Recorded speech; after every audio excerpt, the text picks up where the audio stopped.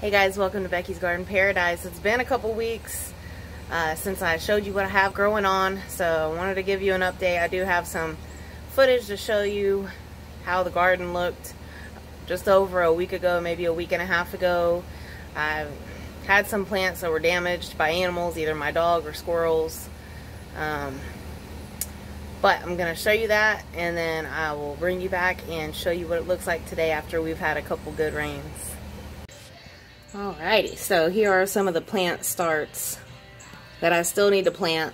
So, cucumbers, a couple squash plants that I bought the transplants of. I'm not too worried about them because they were like barely, like, when I planted the transplants that I put in the ground, some of them barely had any roots, so they could definitely benefit from being in the soil a little bit longer before they get transplanted.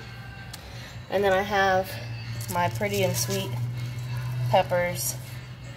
Those are some more over there that I started from seed that I intend to keep a couple and give a couple away as Mother's Day gifts. And then I still have some more tomato transplants, different kinds. So this is, and these are tomatoes that I started myself. Red cherry. I always grow cherry tomatoes. And then this is some more Homestead. And then this is, what is it, a 4-pack? Yeah, a 4-pack of, what, banana peppers that I bought? Let me see. Well, you can't see.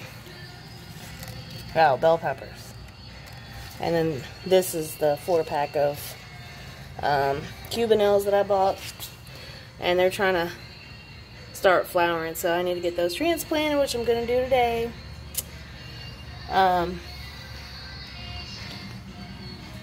This is another pepper that I had started from seed. Wonder pepper. Or Wonder pepper. Yellow Wonder is what it's called. And then this one over here in the back corner is the sole surviving cayenne pepper that I also need to transplant. So I've been doing some other stuff out in the garden. I'll show you how it's going. These are some of my peppers that I've had. You know, a couple of them are from last year, as in last spring, that I'd started from seed, like the poblano in front of me that has peppers growing in different places on it. And this is a jalapeno from last year, and you can see it was looking pretty bad because I neglected it for a little bit, had it up against the wall where it wasn't getting rained on, and now it's all pushing out new healthy growth. And those are the bell peppers that I planted last fall from transplants. And then these are the 2 mystery peppers. So this one's all bushed out. I think this is supposed to be a habanado. The peppers on it are real teeny tiny. And I've given it fertilizer, but they're still real small, like little teardrop peppers. And then this is a mystery pepper that I picked some off of it last week, but or a few days ago. It has some more peppers on it. I was worried it was a mystery pepper. I don't know what kind of pepper it is. I thought it was going to be burning hot, but they're actually sweet, which is cool. These are my puny onions that are growing. I think they might be ready soon since that stalk is starting to lean. I saw another one in the back that's teeny tiny, like a little pearl onion that's starting to lean. But these are all red onions. This is the row of squash that I planted. So the first 3 were the ones that had barely any roots on them, but they're growing. Little teeny tiny. Like I said, they barely had any roots. Try to brush the dirt off of it. That was another one, the 3rd one that barely had any roots. But they've put on more leaves since I planted them. And then these ones had more roots. So I can't remember which is which. 3 of them are zucchini and 3 of them are yellow squash. So this one had a little bit more roots. Those white lines are leaf miners, but It's all good. I'm not worried about those. You can see these new leaves in the middle. This is probably zucchini, but it's still a guess. I'll remember what they are when I see the fruit. This one is the best looking one. Standing up the tallest. I'm excited. It actually looks like it's starting to get some... That's a bird making all kinds of racket. Anyway, you can see down in there that it's starting to put on some flowers. Or some buds. My marigolds that volunteered that I transplanted have been struggling. I've just been trying to make sure I keep them watered.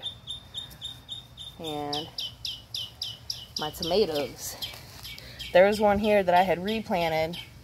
It's not looking very good. It could have got stepped on by my dog. I don't know. It stormed over the weekend. Could have been that too. And then this is a tomato. Actually, 2 tomatoes had sprouted, but I planted both of them, and I'm glad I did because something bit off that tomato plant. But I still have the second one. So, I don't know if it was a bird or a squirrel, but one or the other.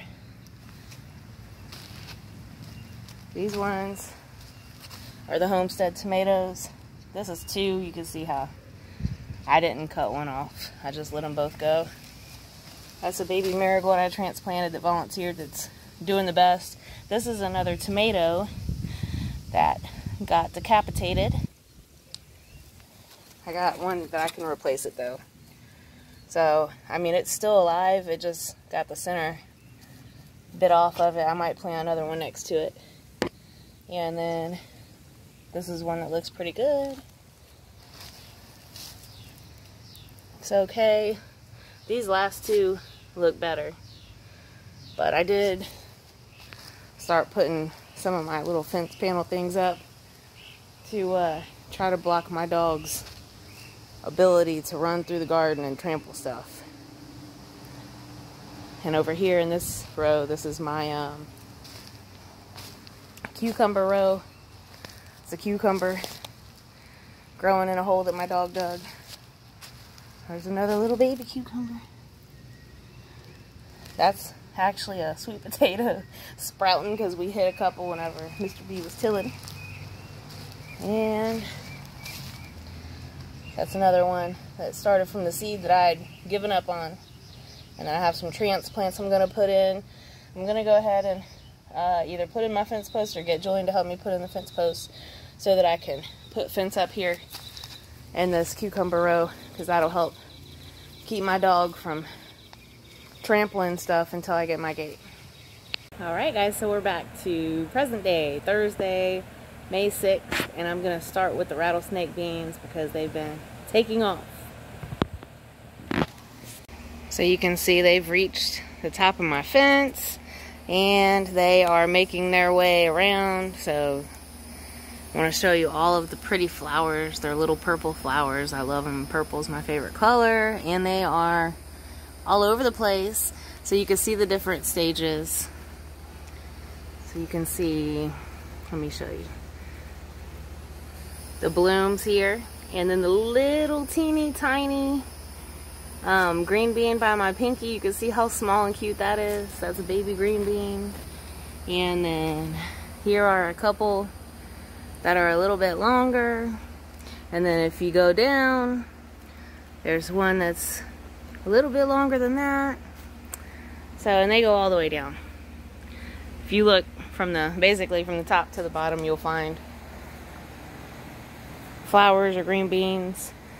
They're not super dense. I feel almost like I could have planted them a little bit thicker, but there were a couple places where they didn't come up. But again, these are rattlesnake pole beans.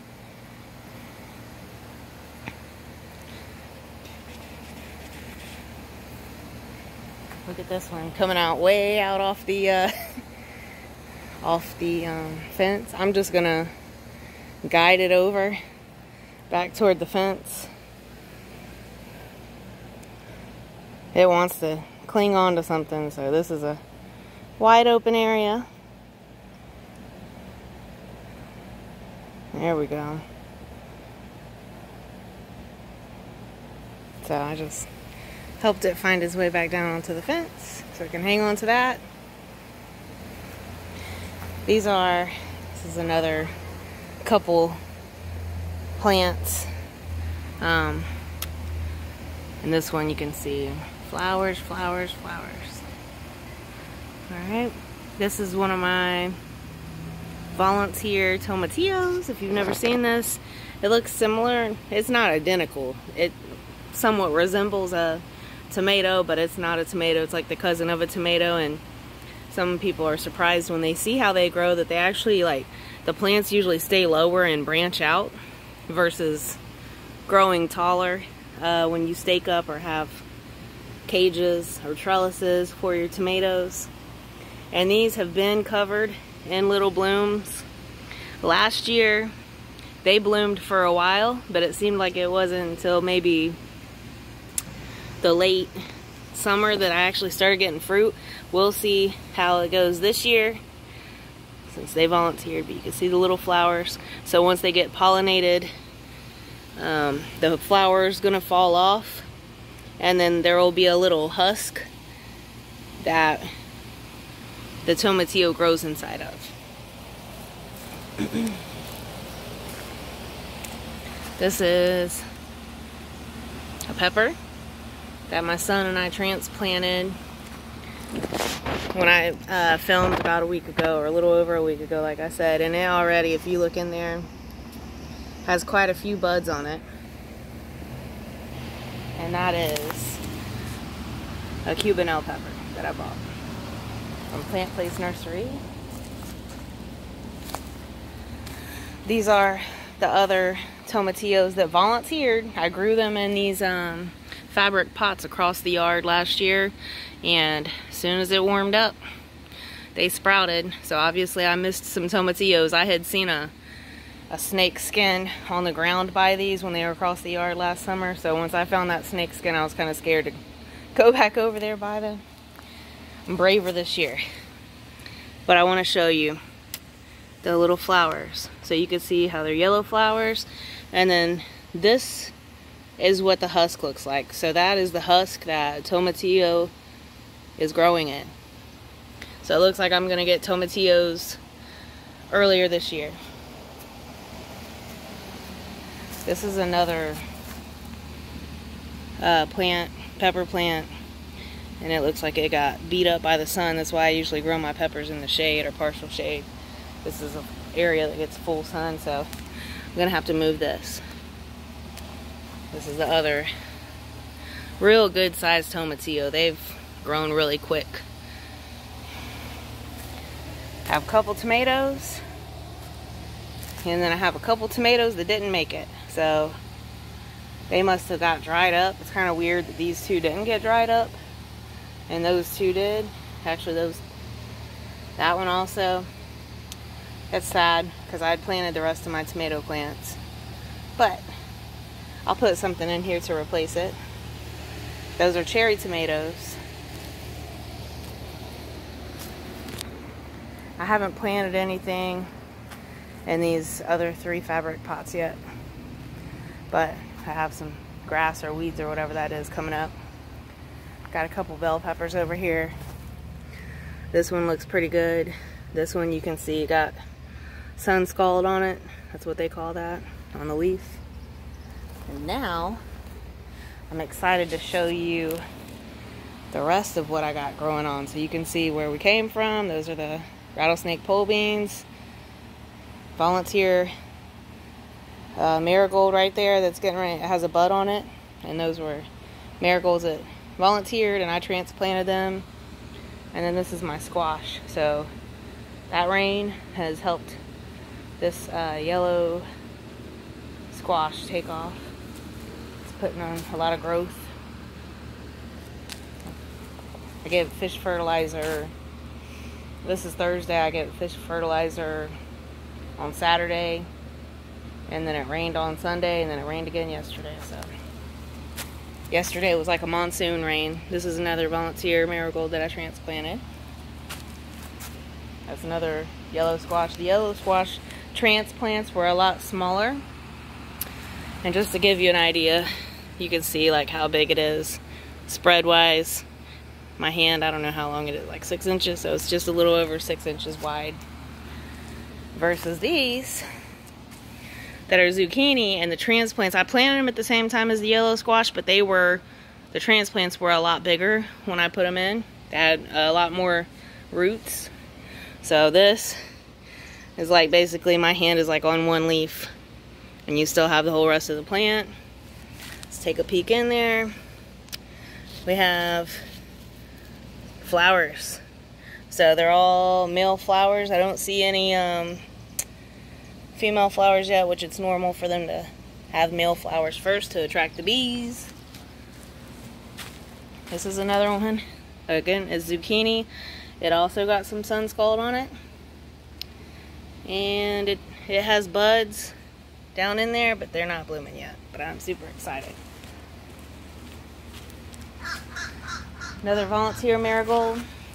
You can see, you know, to my hand, it's as wide as my hand, and it has buds on it too.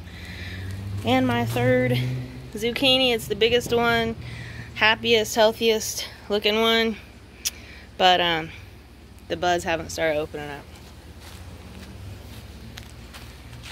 Got another volunteer marigold. In this space right here, this was the third time that I planted tomatoes right here.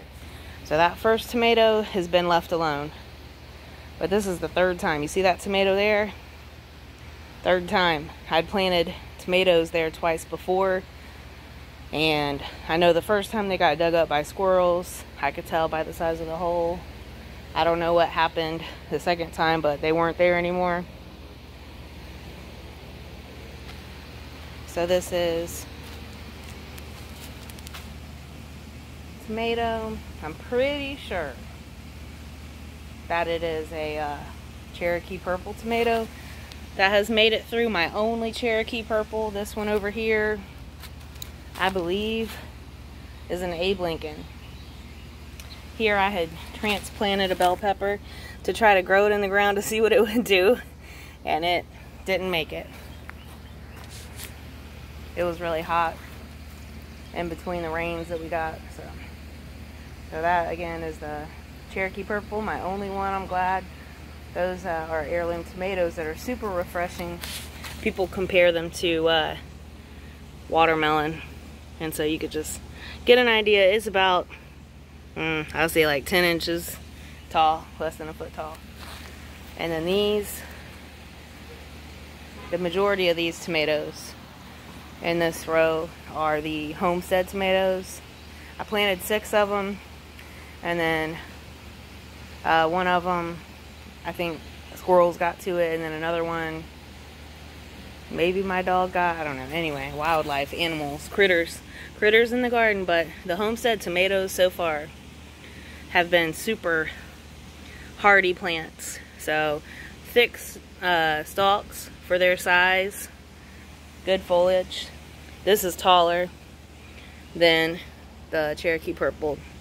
This one I'd say is like a foot tall.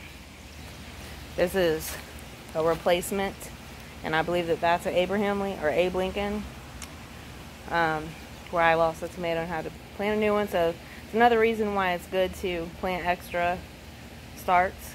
That way if something happens, you have backups. This is another Homestead.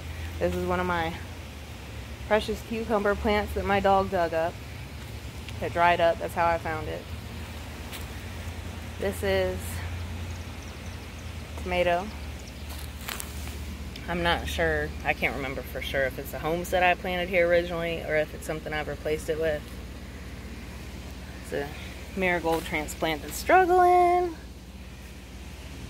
Homestead and Homestead. I had a couple cucumbers planted here. Excuse me, but my dog dug them up. They were beautiful, had tendrils on them. I was getting ready to put trellis up, but they didn't make it. This is one of the cucumber seeds that germinated in a hole that my dog dug. So we'll see. I can't remember what kind it was. I had planted like maybe 4 different varieties in this. So I'm hoping that it is a a lemon cucumber or a white cucumber. My baby's getting ready to plant my Mother's Day gift. I decided I'm gonna make this whole raised bed all pretty flowers. So my baby bought me this pretty flower. That'll be perfect for in here. So he's digging the hole. He wants to plant it. Thank you, Julian, for the awesome and beautiful flower. You know the way to my heart. I love you, Julian.